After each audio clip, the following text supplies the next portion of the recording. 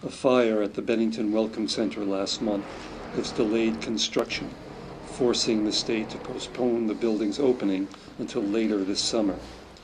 We were thinking that we would open in June, State Buildings Commissioner Michael Obachowski said. I think the latter part of August to early September is more likely. The fire was caused by a propane heater used by construction workers. The contractor, New Hampshire-based Ingram Construction Corp., is still trying to determine the extent of the damage.